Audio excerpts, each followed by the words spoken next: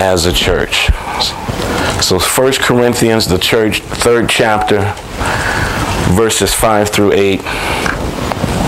You may be familiar with this passage. I'm going to ask you to stand with me. Our text is going to be out of John chapter 9. And if you guys have been here long enough, you know a couple years back, we preached through the entire Gospel of John.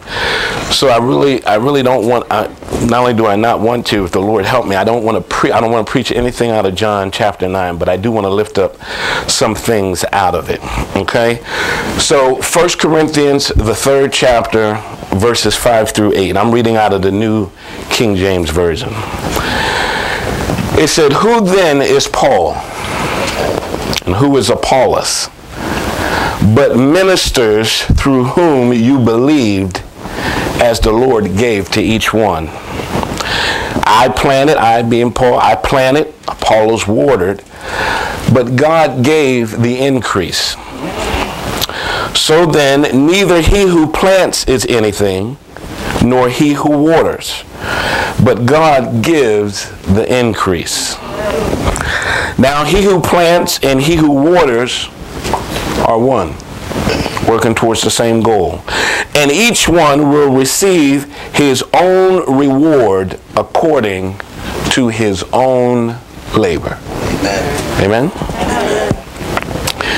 This morning, I want to talk about trusting the process. Amen.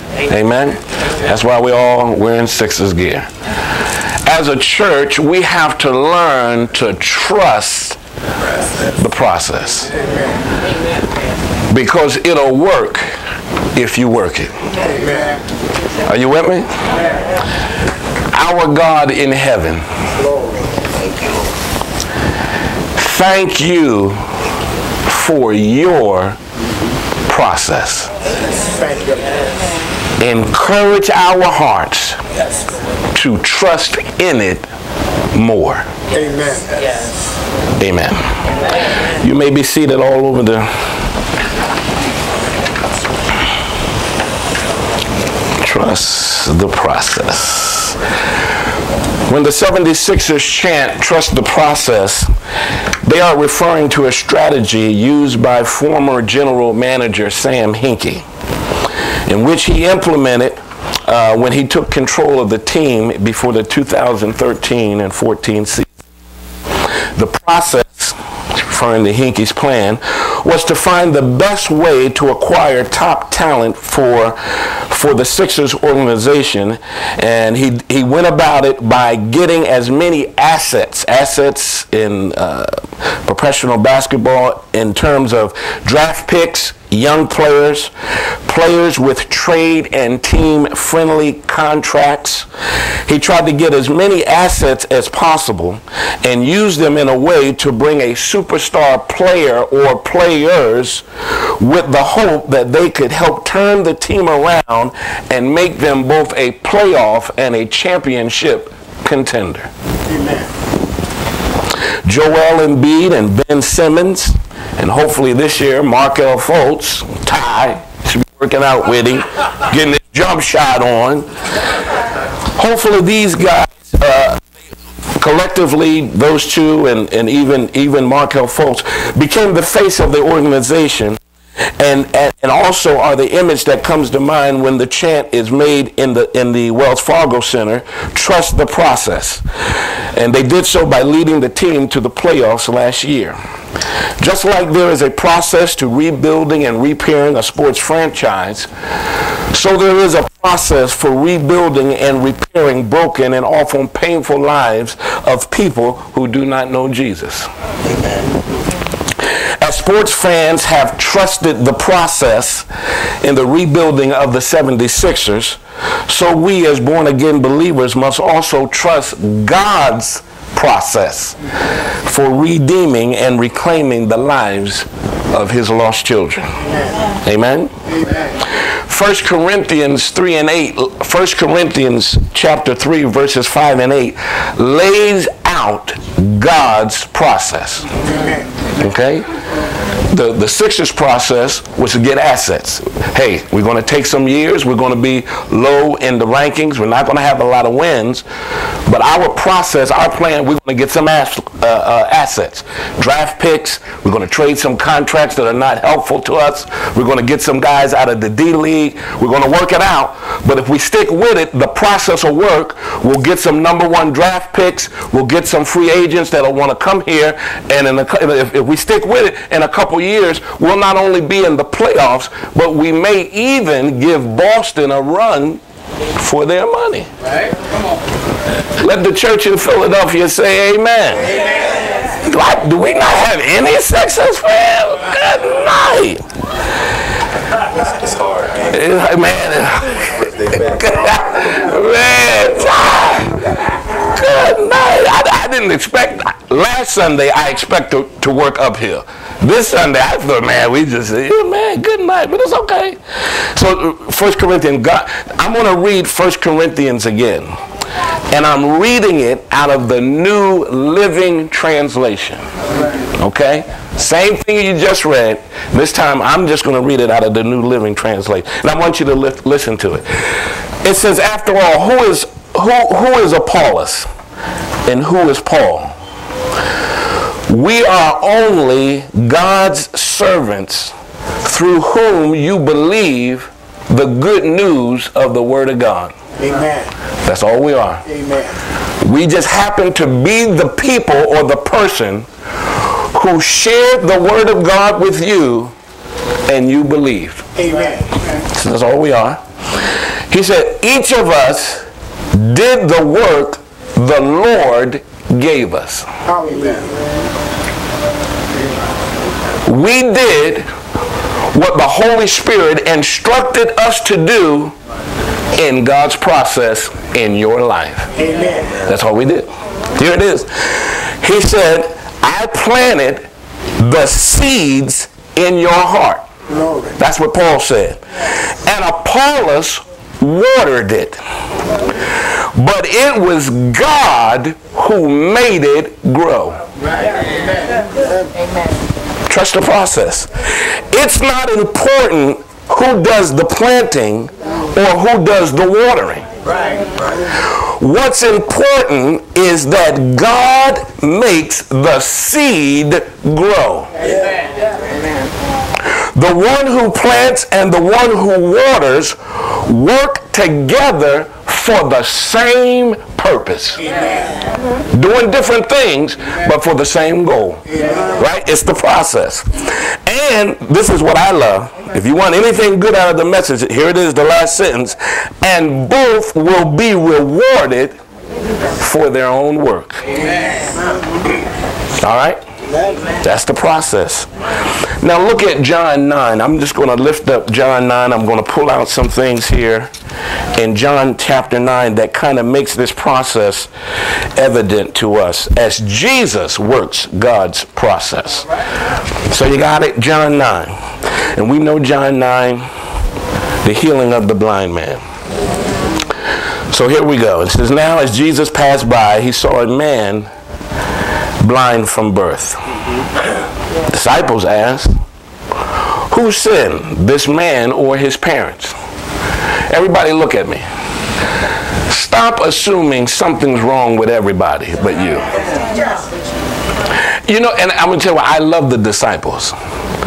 And I don't love them because of their, not necessarily for their great contribution to the Bible and to the canon of Scripture. I love the disciples because they were open about who they were and where they were. These guys are not very polished at this juncture in their walk with Christ. They look at someone and they immediately assume something's wrong with them. You know why they assumed something was wrong with them? Because they were not like them. Amen. So it means something must have went wrong. Jesus, who messed up? Did he mess up? Did his parents mess up? There's nothing wrong in God's plan. Everybody is every way by God's design. We got to one day wake up to the fact that nothing catches God off guard. Oh my God, I didn't know. Yeah, God knew he was going to do that. Watch this. Look what Jesus says. We're on G3. Jesus said, neither him nor his parents, but that the works of God should be revealed in him. Listen, I'm going to tell you what he said. He's the way he is because that's how God wanted him. Look, and he wasn't saved yet.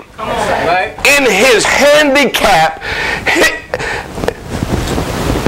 whatever you want to describe his physical condition, it also equated to his spiritual blindness. And if you study the text, he was also an example of the Pharisees' spiritual blindness. He represented blindness in both, not only himself, but also in the Pharisees. But he said, no matter how you look at it, he's the way he is because that's how God wanted him. And God wanted him that way so that God could do something unique in his life. Are you with me? So there's nothing wrong with folks. Stop trying to say you got to fix them. You don't have to fix them. They're the way they are because that's how God wanted them. Why? Because God's got a plan for them. Our job is to do what? Trust the process. Y'all weak today. I put my shirt and y'all still don't get it. Trust the process. All right, here we go. So he said, in the Jesus, I must work the works of him who sent me. While it's day, night's coming, no one can work. You know what that means? You have a short amount of time. Everybody look at me. You have a short amount of time to do what God has assigned you to do. Amen. You hear me? You don't have all day. Quit thinking you got the rest of it. No, you don't. You've got today. Why? Because tomorrow is not promised. You better quit putting off praying until tomorrow. No, you don't. You better pray today. You may not get a chance to pray tomorrow. You follow me? Good. He said, as long as I'm in the world, I'm the light of the world. Here it is, verse 6. When he has said these things, spat on the ground, made clay, mixed with his saliva, and he anointed the eyes of the blind man with clay and said, go wash. So the guy, he went, he washed. Verse 7 said he came back seeing. The first step in God's process is he wants people to experience the love of God. That's the first step in God's process. And for this man, he experienced the love of God through the miracle of receiving his sight.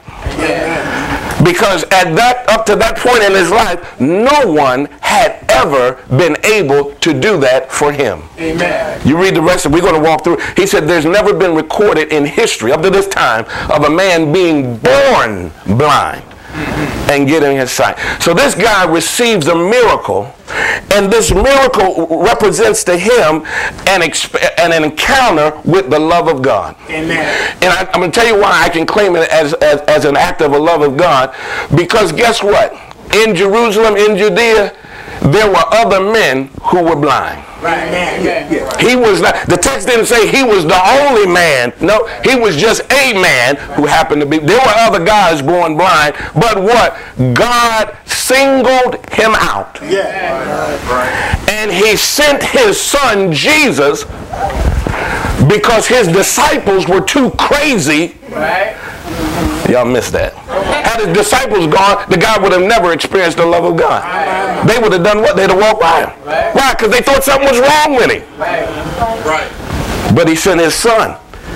And his son knew what? You're getting back good now. 11 o'clock and y'all just now warming up. If we don't get out of here, it ain't my fault. It's your fault. Y'all should have been behind me. So here it is. Experience the love of God. Two things. Write them down. I want you to write them down. Under experiencing the love of God, the first thing that must happen, people must experience the love of God through you. Every act of kindness, Every act of love, every demonstration of mercy from you to another person is an opportunity for that person to experience the love of God. You follow what I'm saying? This guy didn't get healed in the church. He was outside. You follow what I'm saying?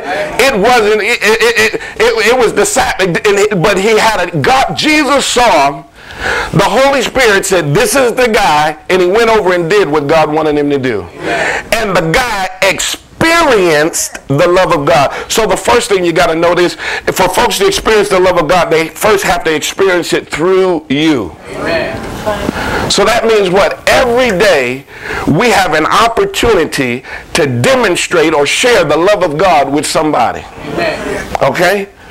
We just have to trust the process and be open to the Holy Spirit to do the same thing he did with Jesus and say, look, that's him right there. Amen. That's her, right? Go, her.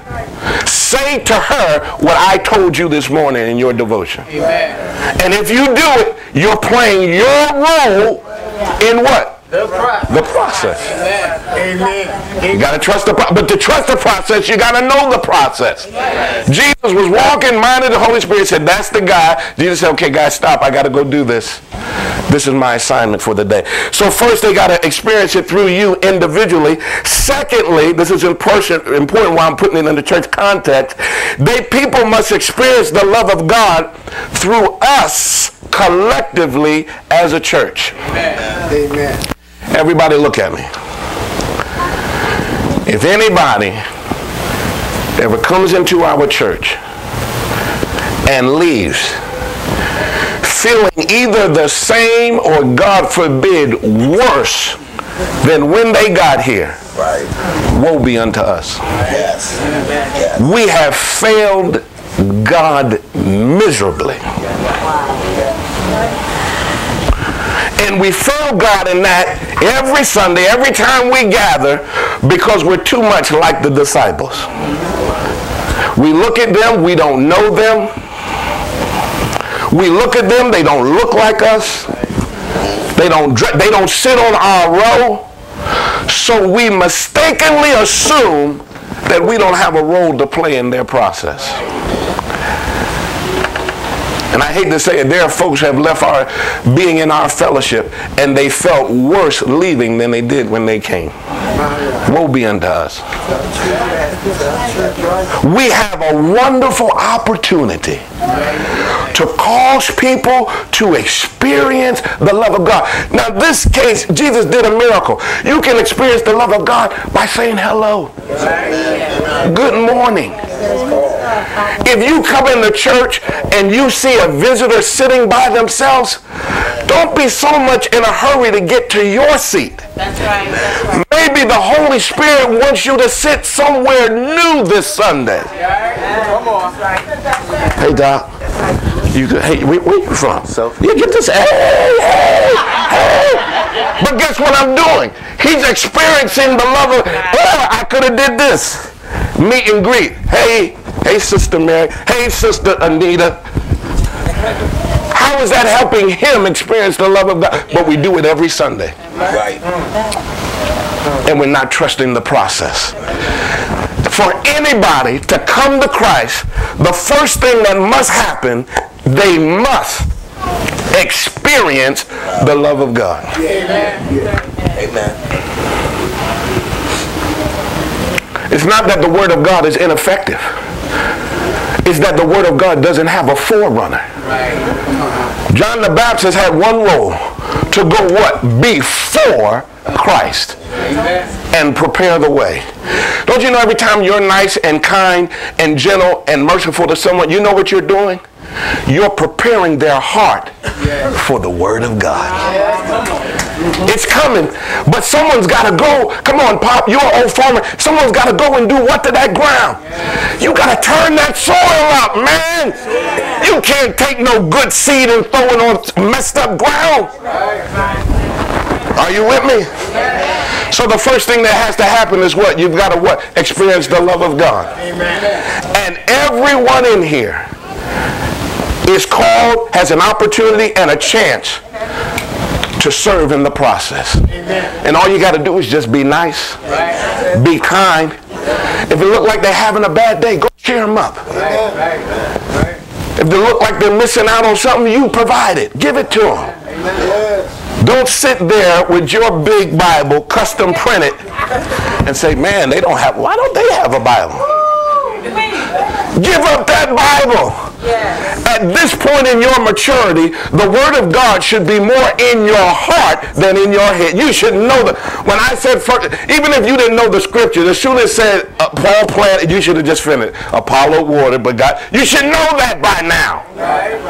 The majority of it. Some of you are new in Christ. But you should know that. So, get the Bible up. All right? Touch your neighbor and say, experience the love of God. All right, go down to verse 35. If I read the rest of it, I'll be tempted to preach it, and I don't want to preach. So go to the 35. Next point. You guys got 35? Look what it says. Jesus heard that they had cast him out. Anybody know where they cast him out from? They kicked him out of the church. How in the world do you kick someone out of the church when the church, for most people, is the place of last resort?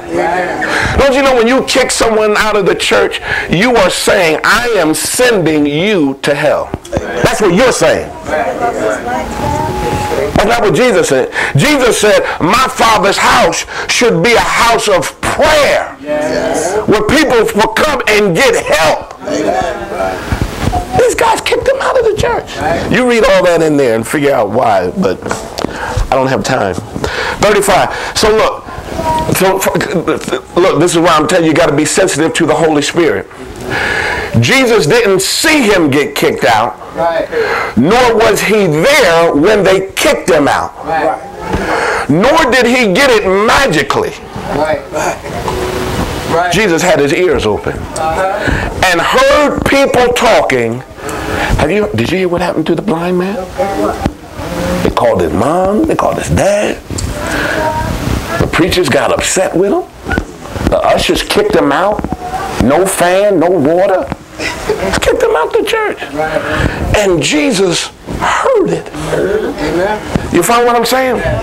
You could be used. Everyone tell God, Lord, Pastor, I want to be used. I want to know the will of God. You want to know the will of God? You want to be used? Listen.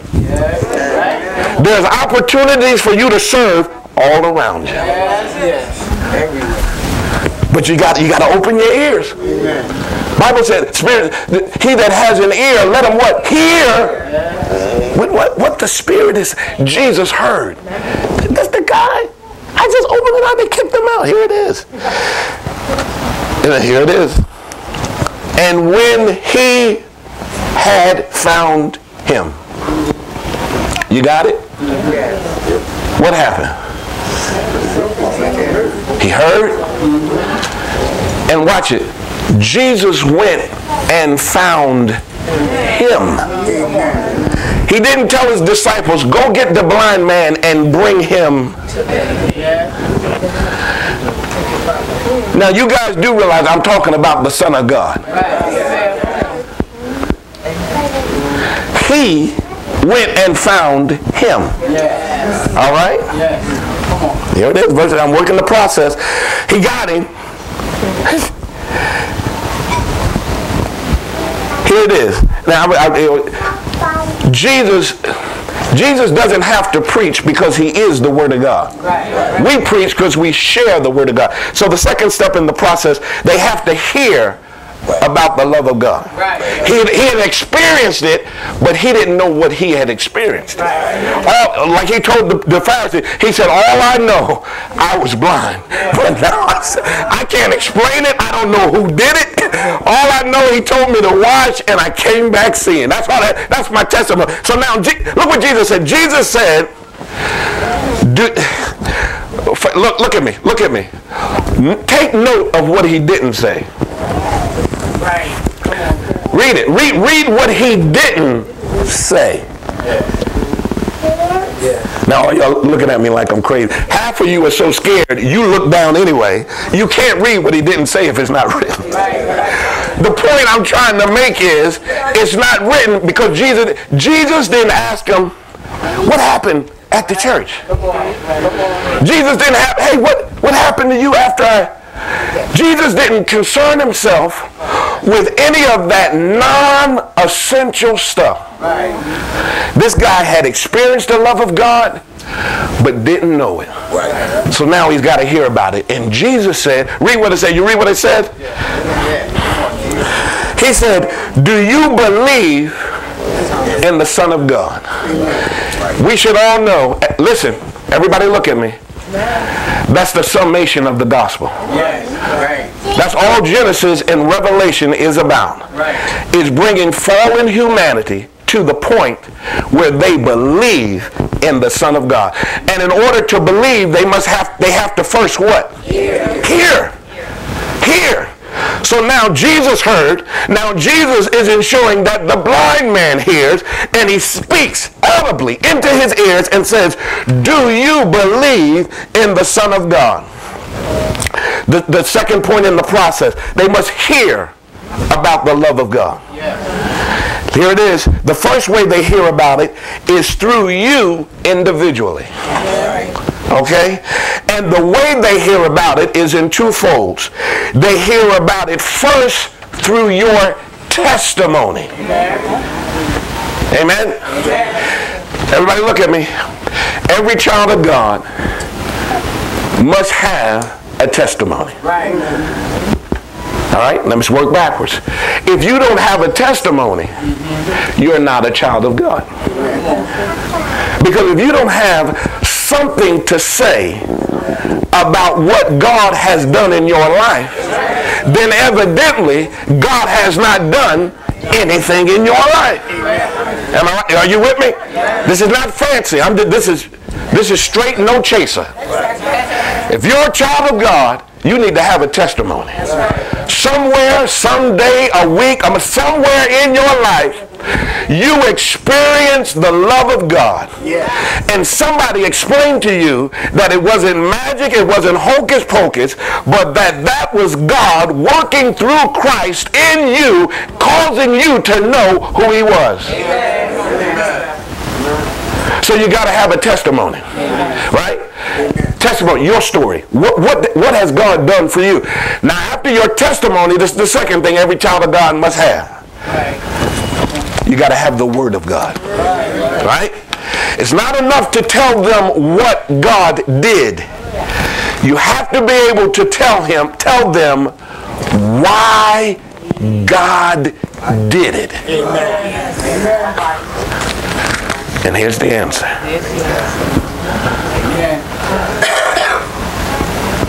You got to have the Word of God. You don't need your cell phones just to come here and take selfies. Whip it out on the job. John 3:16, Romans 10:9 and 10, Ephesians 2 and 8. Here it is. That's my story. Now this is why and how it happened in my life. Right? So you got to have a testimony.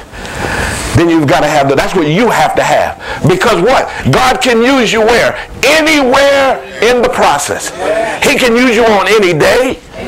He can use you in any location, anywhere around the world.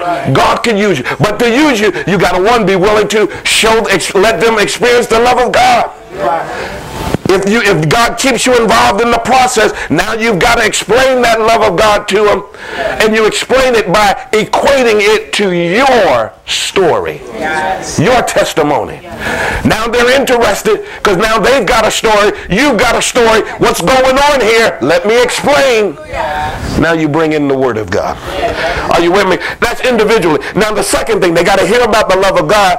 And then secondly, they must hear about the love of God through us collectively as a church. And when we come together as the church, that's the preaching and teaching of the Word of God. Amen. Listen, when we gather as believers, the highest And greatest thing we do is lift the word of God. Amen. That's what we have to do. Because faith cometh by hearing, and hearing by the word of God. Why? Because what? That's God's process. I'm not making this stuff up. This is God's process. Are you with me on that?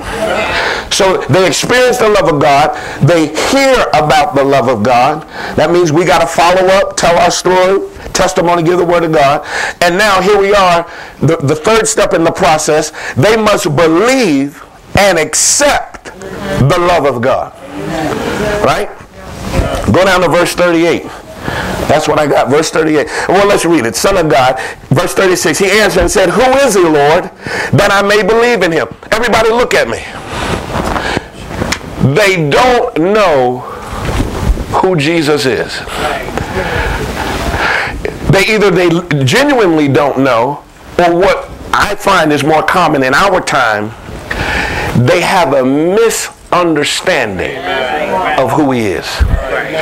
They're coming out of different religions. They're coming out of different backgrounds. I think it's common for us to say that people know about Jesus. They know him, they know Easter, but they don't know who he really is. Everybody look at me. Everybody look at me. This is important. And they can't. You hear me? They can't. Read the story. They can't because they are what? Blinded. Stay with me. You're doing good now. Why are they blind? No, let me go another way. They're blind. Who made them blind? God did. God did. Not their parents, not them. God did that. And he did it when he cursed Adam. Therefore, all the sons and daughters of Adam are born like their father, blind. So why am I going this way? What I want you to understand too, don't get mad at them because they don't know God like you. They can't. The Holy Spirit literally stands and blocks the word of God. I will not allow them to hear it. Literally, this is what's happening. Until God initiates the process and someone causes them to experience the love of God. Somebody else comes along and causes them to hear the word of God. Now repentance breaks out in their heart, and now God heals them of spiritual blindness. I'm taking your book, sorry. Until that point, they can sit in church every Sunday and will know less about God than a homeless man on the streets. And they can sit in church every Sunday. They can download the sermons off the website. And they will know. Now listen, they may be able to memorize the Bible, but they will not know God. The Bible said he reveals himself to who he wills. So if God doesn't want to heal them of spiritual blindness, they can't be healed. That's why we have to work in cooperation with the Holy Spirit. Because when the Holy Spirit prompts us, that's God saying, I'm starting the process in her life. And all I need is some guys on my team who'll do what? Trust the process. That's all I need.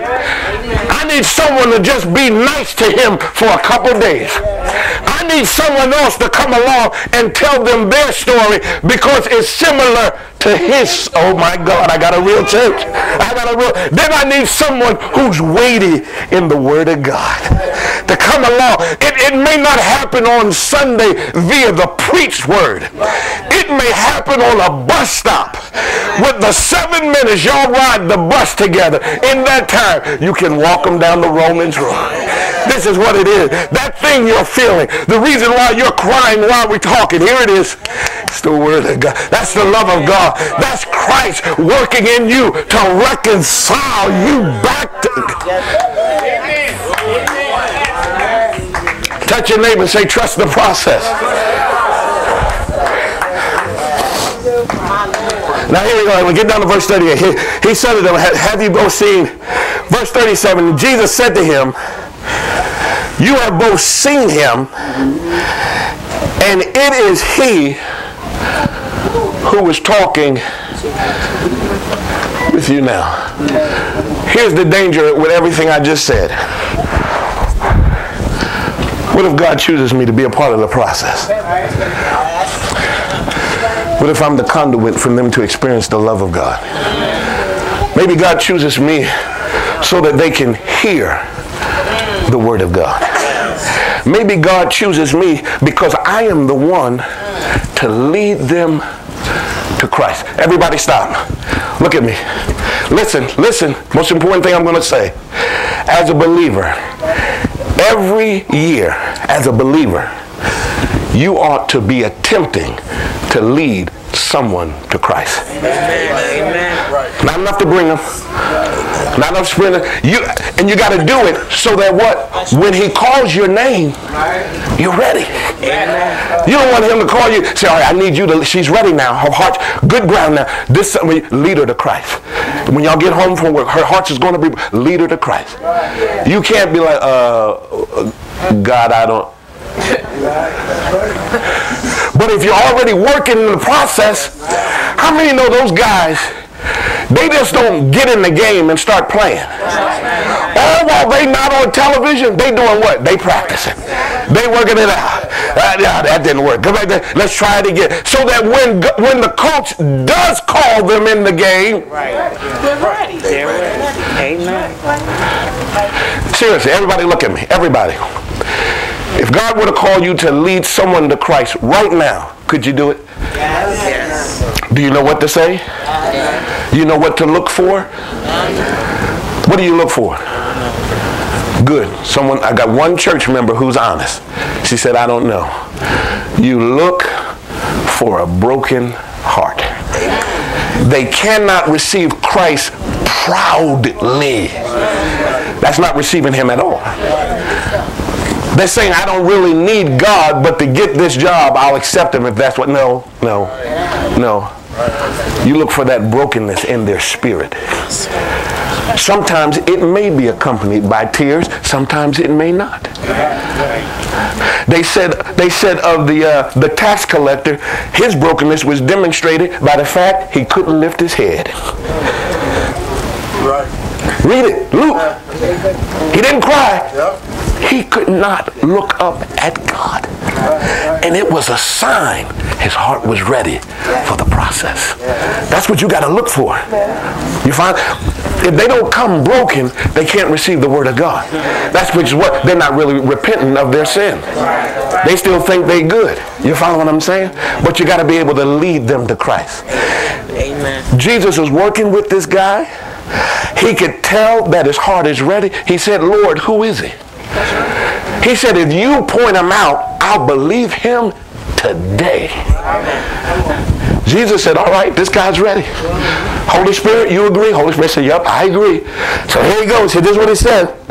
He said, you have both seen him. And so this is the point I wanted to make. I got down here and y'all got me all going left. Here it is. Everybody look at me. Don't let your life be a lie. Amen. Instead of drawing someone to Christ, you'll push them away.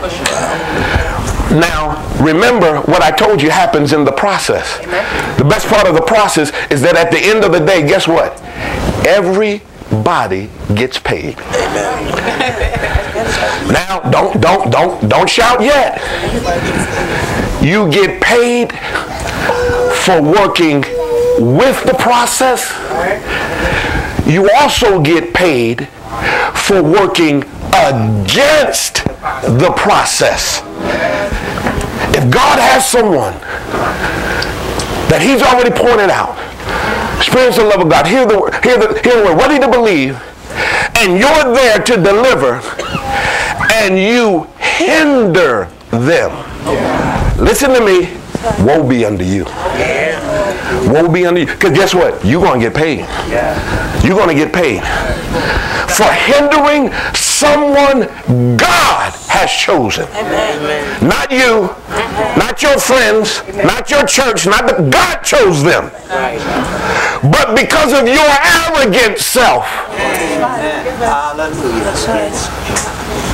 Hear me. You're going to get paid. You with me? Here it is. So don't let your life be. Jesus didn't have to say no more. Jesus said, you're looking at him now. Amen. Right? Here it is, 38. Then look what the guy says, verse 38. He said, Lord, I believe. That's the third step in the process. The third step in the process, after experiencing the love of God, after hearing about the love of God, they have to believe and accept the love of God. And here it is. The love of God is this. That's the love of God. I don't know any other way to say it. John 3:16, Ephesians 2:8, Romans. This is God's love.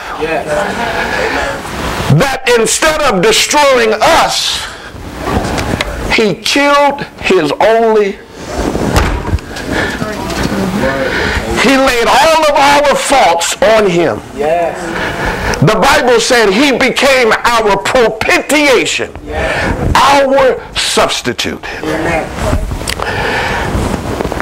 If you don't accept Christ, you openly reject God's love. It's just that simple. It's no, Jesus didn't fix it up. He didn't butter it up. He didn't try to hoop it up. He said, here I am.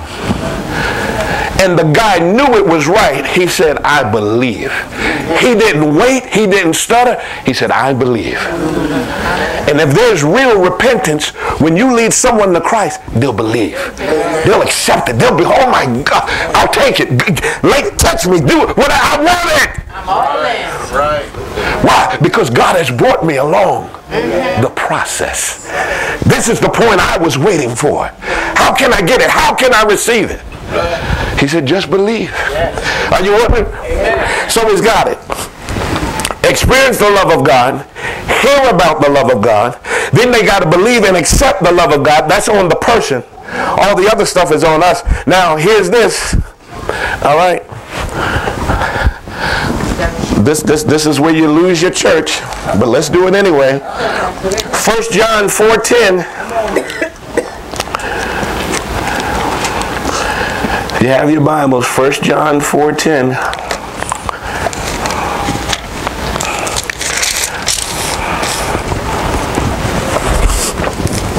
All right, here we go. You guys got it? You see what it says?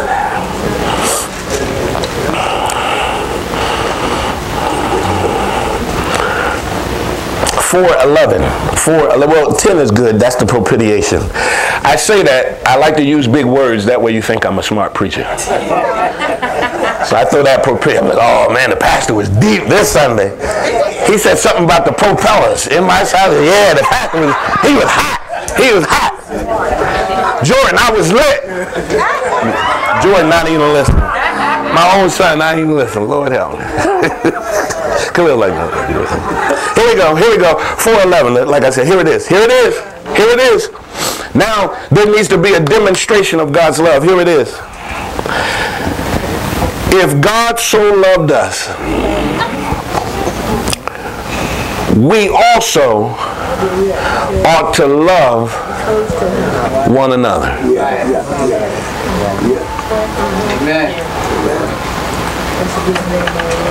The Bible, Christ said, you cannot say that you love God and hate your brother. Here, let me give you this. I'm breaking down all these misconceptions. Most people think they can love back on God. Can somebody give me 3 ways to show love? Somebody, anybody, just give me 1 way. Gifts. Time. Speaking to them nicely and kindly. Helping them. What else? Anything else? Smiling. All that stuff is great. But none of that works with God. Can't help God. He's God. You can't speak to God and make him feel better about being God. He's God. You can pray to him, but you're saying more nice things about God or saying bad things about God does not change who he is. You follow what I'm saying? So we, as human beings, are unable to please and bless. We can't. He's God. You follow what I'm saying? I want you to get that. But God said, but there is a way you can show me your love for me. Amen. You with me? Here it is. Love, not me, not a God you can't see, One another. but love, all that stuff you just said, kind words, gifts, time, all that. Don't give it to me as God. Him. Her. Him. That's how you prove your love to God. And the reason why I'm working this, I get people all the time say, oh, I love God. I just love God. And I keep looking, where's the evidence of it? And they think by saying I love God, that God feels loved. He does not. He's giving you the process. God said, if you want me as God to feel love, this is how you do it. Those kids, love them. If you love them, God said, I'll know you love me. Amen. If you love him, if you can help them, he said, then I'll know that you love me. So in the process, you got to experience the love of God. You got to hear about the love of God. Then you got to believe and accept it. But then after you accept the love of God, you have to start demonstrating. James says faith without works. Where are your works of love? Amen. Where are they? Point them out. Give me their names. Text me their names now. Text me right now. Pastor, here is someone. I showed them the love of God. Pastor, here is someone. I did this for him, and I didn't ask anything in return. Amen. These are the acts. These are the demonstration of God's love. Amen. You follow what I'm saying? Amen. Now the rest of John doesn't detail what this man did. But I just from what we've read, I don't know for sure, so I'm not going to lie and say I do. But I feel confident that this guy went around telling people about what Jesus had done for him. I can't swear it. It's not in the Word of God. I just believe that he did. And not only that, I think he had a real heart for blind people. I just believe that he did. That he could say, he did this in my life. And I was once blind. But now I see. And they all want to jump. Yeah, I want to. No, brother. Not see naturally. Yes. But I see so much more now, spiritually. Now that I've experienced the love of God. Now that I've heard, now that I've believed in and accepted in my own life the love of God. Now that I'm working it out, I see so much more of God now than I've ever did before. Then lastly, I'll finish with this. I'm out of time. Now you got to grow in the love of God.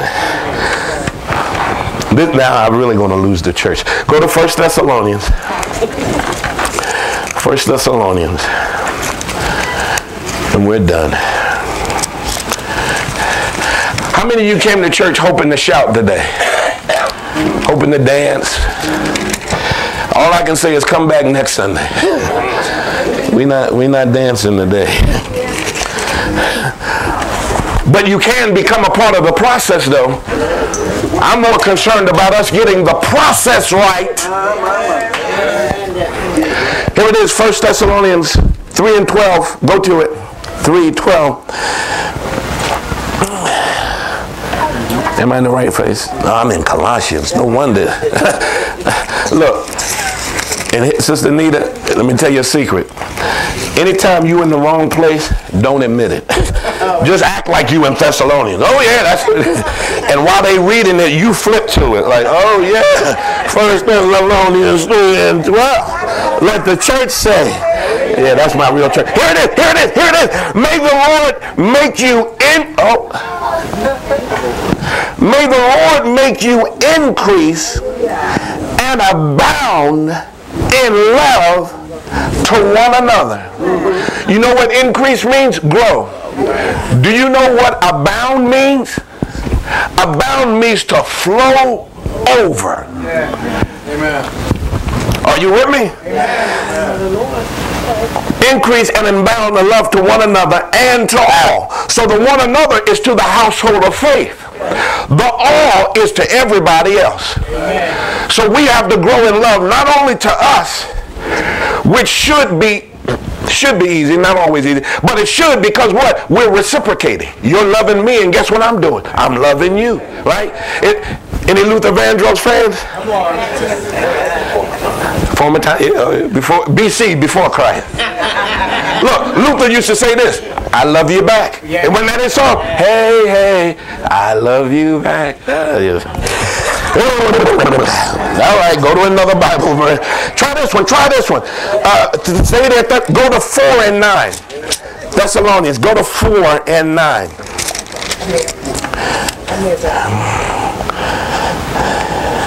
Here it is. Here it is. That's the end of it. But concerning brotherly love, you have no need that I should write to you or to teach you about it. For you yourselves are taught by the pastor, by Apollos, Paul, Oprah.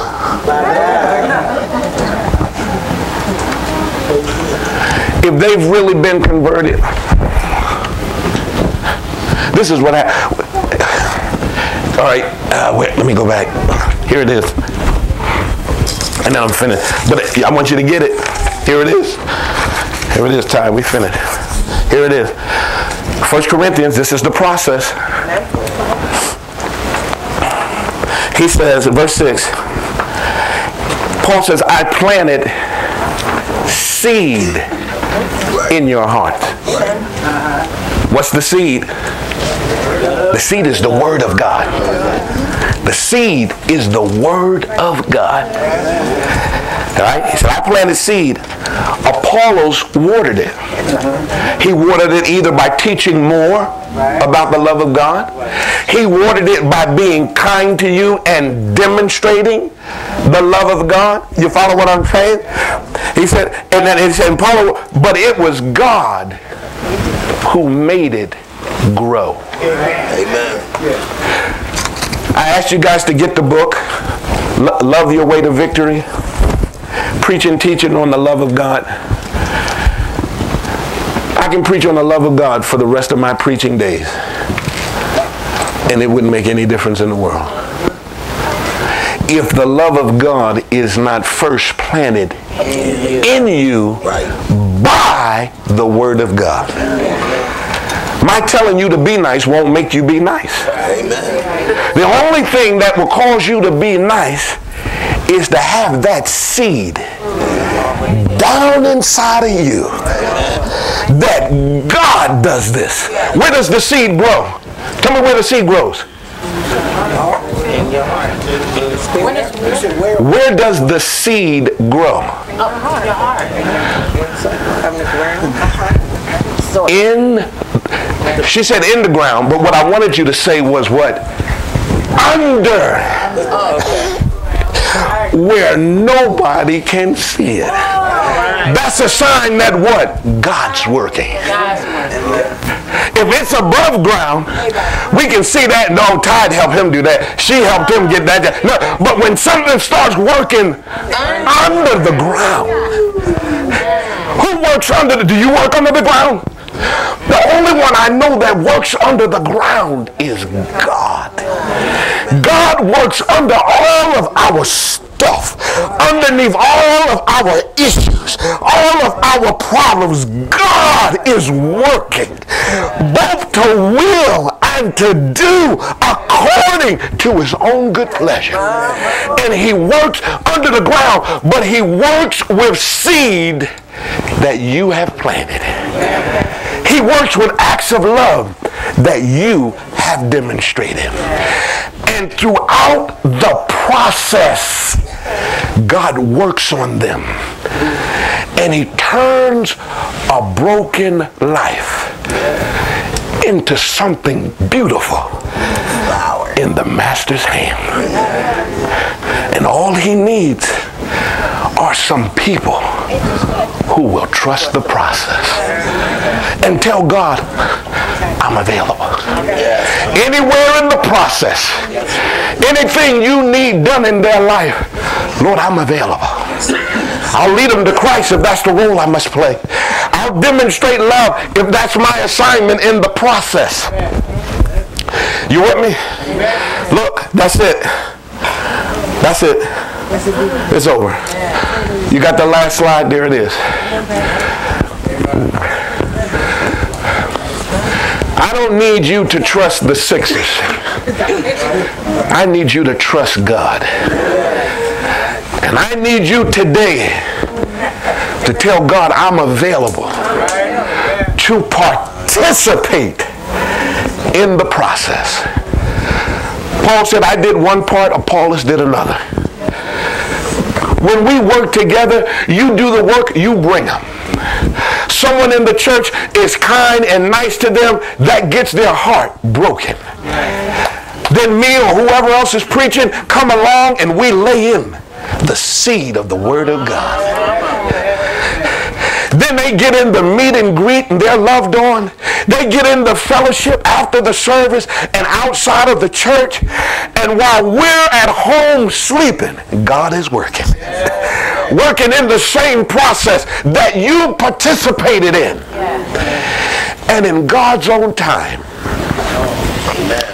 the same life that others gave up on, it's the same life that God can recreate.